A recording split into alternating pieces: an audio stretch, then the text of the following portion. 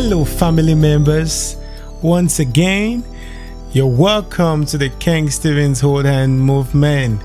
And I know I've been missing all this while, but I'm back for you, baby. I'll be coming back for you. Okay, so today we'll be talking about color correction and color grading.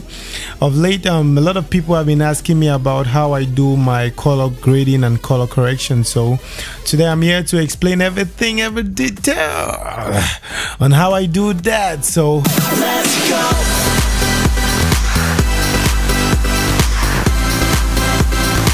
At the right hand side of your screen, you're gonna find the Lumetri color tab. This is a Lumetri color tab here, and this is where you're gonna do all the color grading and color correction. So to start with, I always like to do my color correction. Color correction is just actually fixing the exposure of the image, fixing the contrast of the image and making it look nice.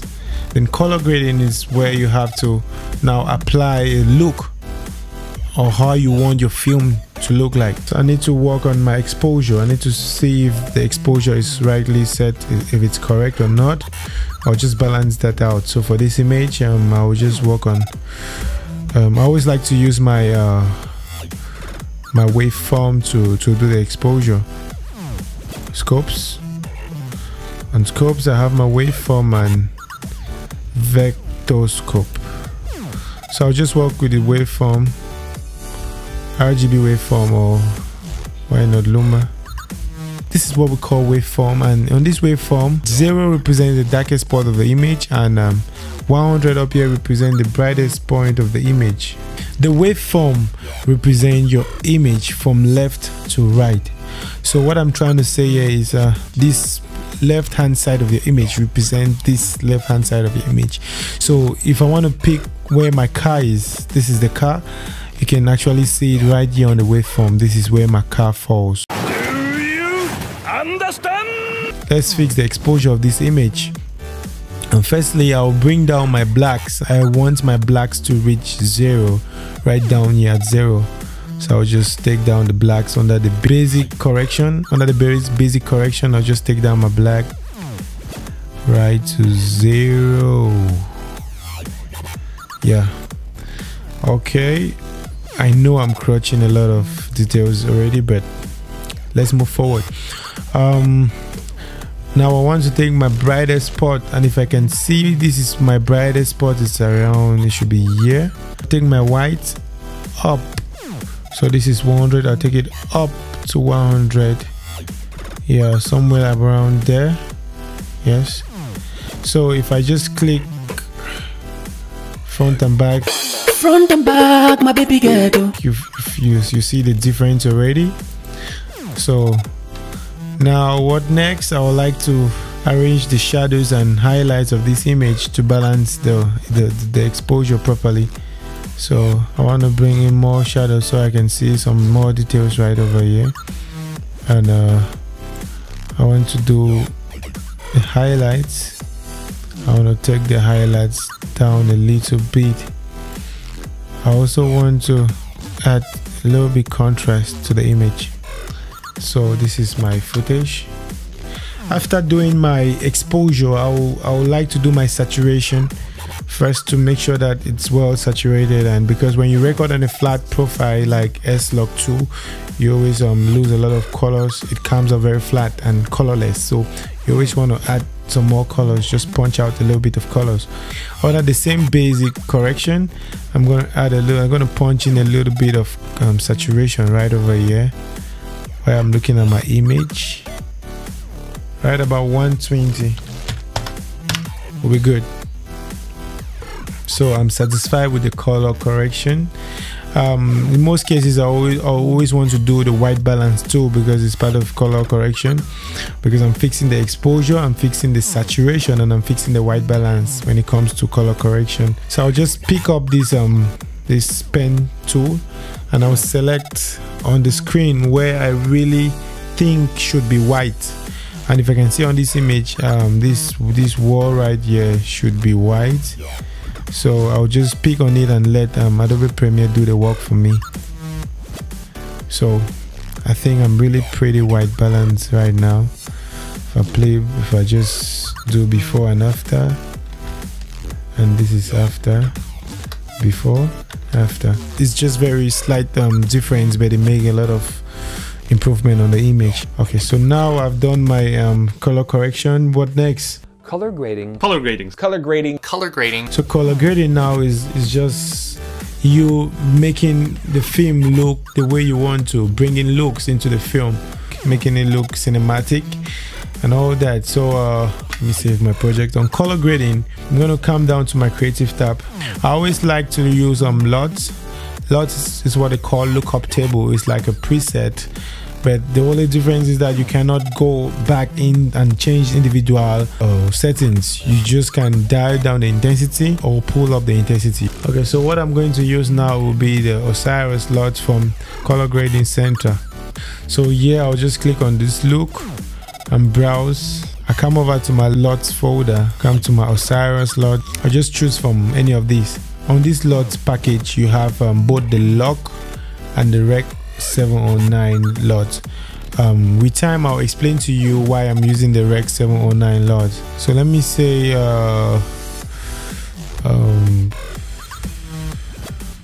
Vision 4. Okay, it looks nice. Or pretty small. It looks nice too. Let me see Vision 6. Okay, I think I like the Vision 6 small. I don't know why, I just like it. Okay, so when I apply my LUTs, the first thing I want to do is dial down the intensity to, let's say, 60%. Then after that, I just have to do now slight corrections to make sure that my LUTs fits or balances on my image correctly. So I'll just come over to the basic corrections still and do some basic corrections. Let's say I want to bring down a little bit of white. Just bring down the whiteness a little bit and add some small saturation. While adding the saturation, I always like to look at my vector scope. I'll click on the vector scope, then let me take away the waveform. Okay, my vector scope. Okay, vector scope now basically it shows you the saturation of your film. So this is, if you look at the vector scope, if I pump up this color, you're going to see how this little stuff here go all the way up. So if I do like this, you see it increases. So the more the saturation, the more it increases, and the less the saturation, the less it goes. So that's black and white, you can see that. Okay, I'll just reset that. So I'll just pull this up a little, let's say 105, or pull up the saturation to 105, pull up the vibrance to, let's say, 10%. Okay, I'm really good. My skies are already pretty blue, so I don't need to add them. Okay, let me say I'll bring down my shadows to some more bluish kind of feel, because I want this kind of cool look. It all depends on what you want though, depend on how you want your film to look like. So I'm bringing it down to this bluish kind of look. Right there. My highlights, I want to take it up to a little bit warm feel, so that I can have this color contrast, a little bit greenish or something, or try and blue, not all too blue. Let me say a little bit greenish. Yeah, so I think I have a good look from here. So what I can just do is just do some slight adjustment, just some slight adjustments. Like I really have good saturation here, unless I really want to pump it up again like that, but I don't want to, so I'll just leave it that way. Just leave it at 105. I could just make it 110. So 110 could be good. Then no, I'll keep it back at 105. Sorry, I think 110 is a little bit too much. right over the curves. I always like to have this faded kind of look. My nigga, I'm faded. In my color grading, so I'll just do this faded look on this curve. Here you have the overall channel, you have the red, the green, the blue channel. So I just want to have that faded look. So, and to do that faded look, I'll pull up my shadows up, and I bring it down a little bit. Doing that takes away some light, so I just want to add a little bit light on the highlights and still keep that faded look.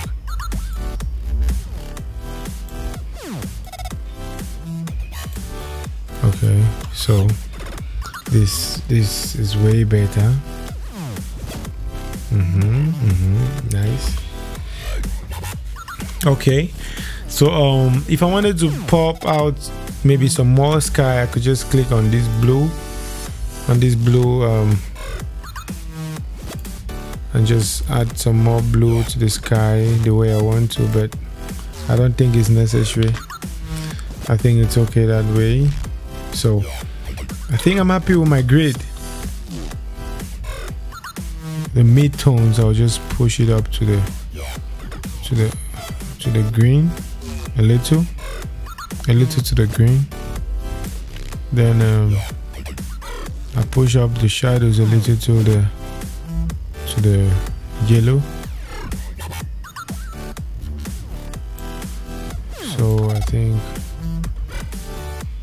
yeah, I think this is good. If you look before and after, before and after, before and after, you can see it really has this color contrast. The shadows are a little bit green, the highlights are blue, the highlights are a little bit yellow. We have the blue sky at night.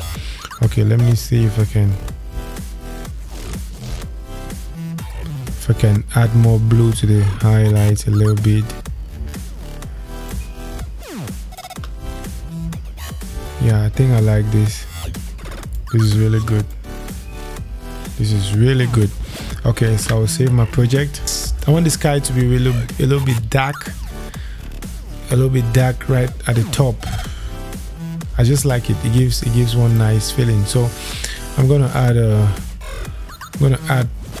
an adjustment layer. So just click here.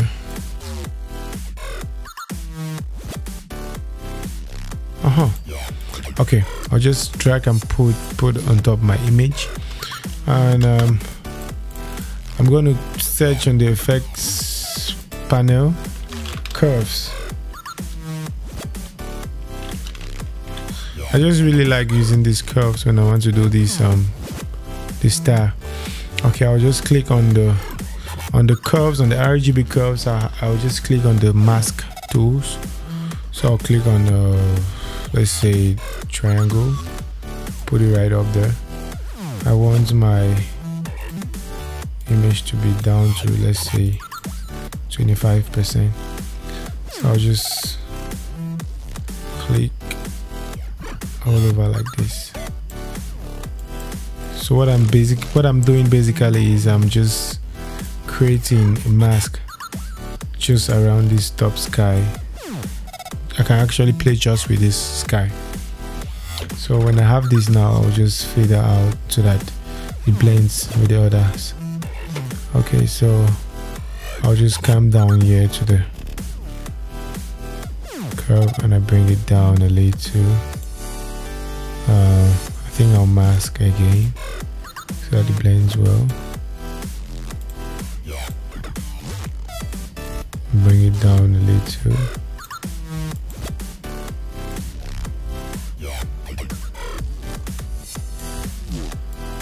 Bring this down like that.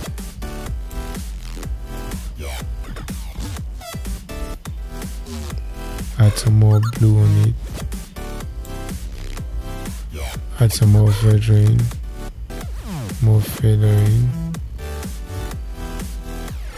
And if you see, it really brings in some more life. If I take it out, you see? Out and in. It really brings in some more life into the image.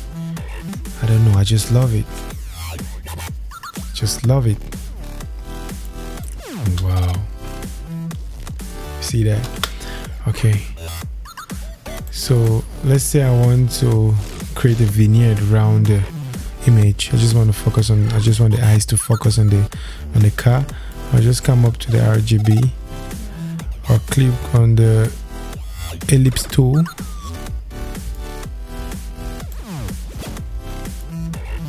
and I'll just create this mask just like we did for the other one, but now just making it like an O, like a spherical shape. Then I'll feather it again more. I just want to keep it on 25 so that I can see what I'm doing. Okay, so I'll do the same thing. I'll just bring down, I'll make it an inverted matte. So I'll click on this inverted so that it affects just the things outside the window. So I'll just bring it down like that, but I don't want to affect the sky anymore, so I can just take up so that I barely affect the sky. I affect more of the corners, something like that, something like this. Can change, add more green a little.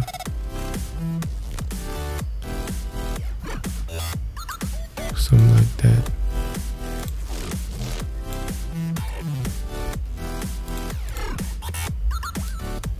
Wow, I think I love this.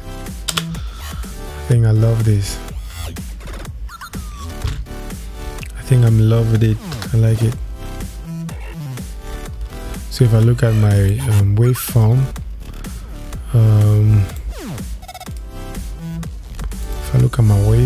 I can see that I can just add a little bit of exposure to just make it bright up a little bit. No, that was too much.